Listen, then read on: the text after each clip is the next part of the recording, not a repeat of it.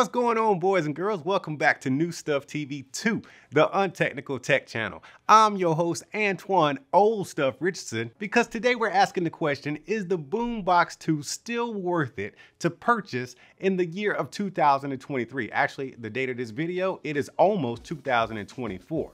So the BoomBox 2 was launched in early 2020, so that means it is old AF. In fact, it's almost 4 years old.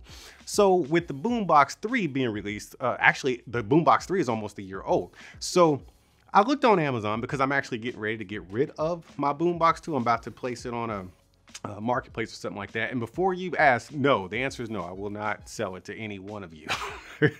But I'm getting ready to get rid of it because I don't have a use for it anymore. And I was wondering, is this thing still, like, does it still have value? So I had to look up the value of it, and I looked on Amazon and they're still selling this thing for $300. Pretty much same thing on the JBL website and on eBay. So that brings the question, is it still worth purchasing today in late or mid-December of 2023? Let's just call it 2024. Is it still worth purchasing, being that the BoomBox 3 is only a year old on the market? Well, it's not even a year old yet. It's like almost a year old. But the price of the BoomBox 3 on Amazon right now is $400. So if you got $300 and that's all you can spend, yeah, man, you need to get yourself a BoomBox 2. But if you can spare the extra bill, I would say, hey man, why not get the best in the JBL space as far as like what the BoomBox is. This is the BoomBox 3 right here, and it is one hell of a speaker. Stay tuned for the next video or so where I actually revisit this thing to talk about it, what it's been like for actually having it for a year, because it's almost a year old at this point. But we're actually talking about the BoomBox 2, and is it still worth it? Well, in my opinion, I just told you that if you could actually spare the extra $100, oh, man, it's $100 is a lot of money. So if you could actually spare it, if you have it to spend, I would say go ahead and level up to the BoomBox 3. Not only are you getting a more current speaker, but you're also getting that dedicated racetrack subwoofer they crammed off in there, and you're getting I call it an upgrade in the power brick, because instead of having a power brick to charge your BoomBox 2, it's now inside of the BoomBox 3, and you only have that one AC cable that you just plug in. So there's quite a few things that you get for the extra $100, such as the racetrack subwoofer, and now you have a crossover and a dedicated subwoofer where bass literally comes out, okay? In addition to all the other ones that the BoomBox include. But you also get, well, it is heavier because the charging brick is actually inside, but all you have to carry around is that cable. They both still have the 24-hour battery life, so the battery life is pretty much still the same, but the big difference, what some would say, is the sound. Now, I've done a sound comparison of both of these on my other channel, so you can just go back and watch that. But some of you say you really do appreciate the sound of the BoomBox 2 because you said that the BoomBox 3 was a little, let's say, harsh or tinny because, the tweeters and the crossover and everything. But in my opinion, that can be kind of changed and adjusted through the 3-band EQ that they give you. I actually like the sound of the BoomBox 3 a little bit more because I feel like you don't get more bass in it. Okay, maybe it's just a tad, just a tad more bass, just a little bit, man. It ain't gonna, look, if you're doing a side-by-side comparison, you'll probably notice just a tad bit more bass, but once you take it home, and all you have is one speaker, you will not notice a difference. You will not care, okay? But I think the highs are just a little bit better with the BoomBox 3. But the BoomBox 2 coming in at $300 on Amazon and pretty much everywhere else you can find it on the internet brand new, in my opinion, is a real solid choice. You got a durable IP rating. You got a long battery life. Should you not play this thing at full blast? If you play it at full blast, you're gonna crunch that battery life down to damn near nothing.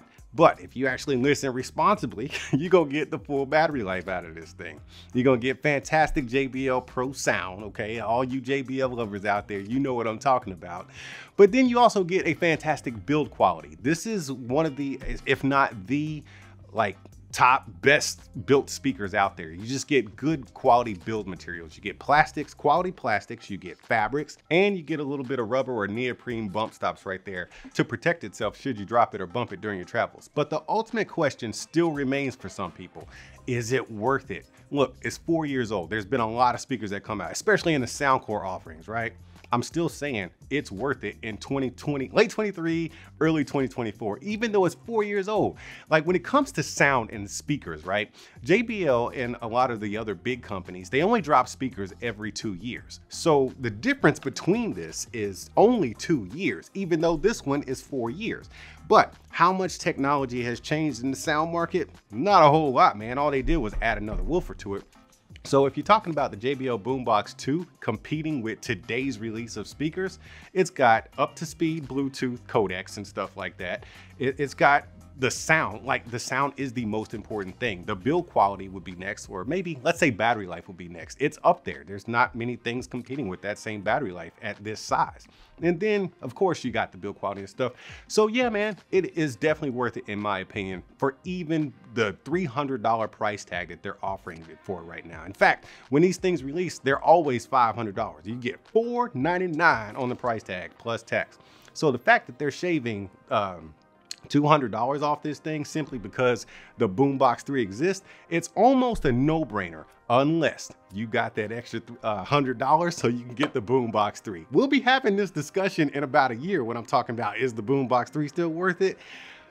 It will be still worth it. At that point of time, you might have gotten rid of a BoomBox 2, or you might not want to purchase it in another year or so. But as for right now, in late December 2024, hey man, if you got the cash, I say go for it. In fact, while you're shopping for this thing, go ahead and click my link because I get paid millions. Yes, millions of dollars per click. Every time you click one of my links, I get paid millions of dollars, man. So go ahead and make your boy rich. No, I'm just clowning, man. You buy this thing wherever you want to buy it from, but it does help out when you click my links.